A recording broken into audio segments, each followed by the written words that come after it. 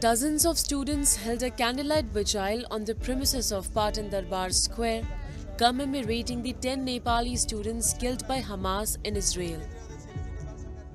The members of the Nepal Student Union observed a minute of silence on Monday, lit candles while they stood in line, holding banners and placards that read "Heartfelt condolence" and "Pray for world peace," and called for prompt rescue of remaining Nepali citizens trapped in Israel.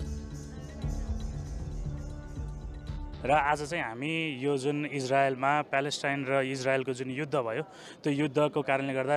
धेरै नेपालीहरूको ज्यान गुमाउनु पर्यो। साथसाथै अहिलेसम्म हाम्रो data अनुसार चाहिँ 10 जना जुन नेपाली विद्यार्थीहरू थिए जुन चाहिँ कृषिको लागि इन्टर्न गर्ने भनेर इजरायलमा थिए, उनीहरू 10 जनाको चाहिँ निधन भयो भनेर जुन खबर आयो, त्यो खबरको कारणले गर्दा आज देशमा एउटा शोक डुबेको छ, देश नै शोकमा डुबेको छ र साथसाथै The 10 Nepali students who were flown to Israel under the Learn and Earn scheme of the Israeli government fell victim to the attack of the Hamas terror group. The Nepal Embassy in Tel Aviv late on Sunday evening confirmed the death of Nepali citizens as well as stated some were in critical condition and some were missing. According to the Foreign Minister of Nepal, 265 more Nepali students are enrolled in a study and employment program in Israel, which is funded by the Israeli government, while 4,500 more Nepalis are employed as caretakers there. म निरन्तर रूपमा चाहिँ त्यहाँ इजरायलमा फसेका मेरा आफ्ना साथीहरू पनि छन्, कतिपय मेरा भाइ बहिनीहरू पनि छन् र सरकारलाई चाहिँ हामी के भन्न चाहन्छौँ भन्दाखेरि चाहिँ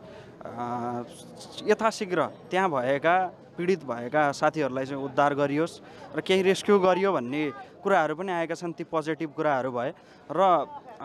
यो नर्दर्न एरियामा चाहिँ पछिल्लो समय त्यहाँ एट्याकको सम्भावना धेरै बढिरहेको हुनाले साथीहरू पुरै बङ्करमा लुकेर बसिरहेको अवस्था छ र उनीहरू सबैको चाहना के छ भन्दाखेरि चाहिँ हामीलाई चाँडोभन्दा चाँडो यथाशीघ्र त्यो तनावग्रस्त क्षेत्रबाट चाहिँ कसरी हुन्छ सुरक्षित नेपाल ल्याइदिनु पर्ने भन्ने साथीहरूको माग छ र हामी पनि सरकारले त्यही गरिदियोस् भन्ने चाहिँ हामी चाहन्छौँ। Nepal's Ministry of Foreign Affairs announced that Nepali students in Israel have been rescued and the process of relocating them to safety has already begun. Further, the Prime Minister announced the sending of flights to evacuate nationals from Israel, which has been under surprise terrorist attack since Saturday, October 7th.